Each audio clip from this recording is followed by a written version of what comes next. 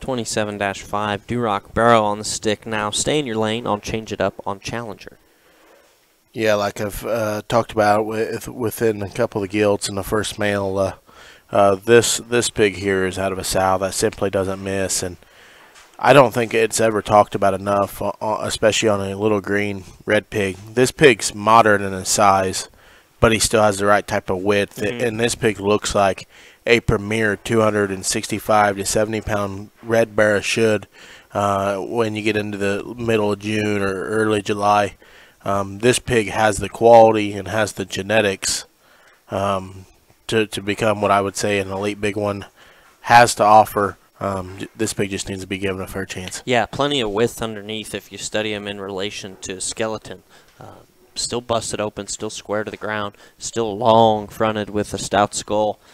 Little greener maybe in his muscle patterns makeup, but to me that reads it's going to continue to come, and in his maturity pattern as he continues to mature and probably get right at the right time. And that, like Blake said, when it comes time to 260 to 275, rock and roll and have yourself a competitive kind of a Duroc show barra. Again, this is 27-5.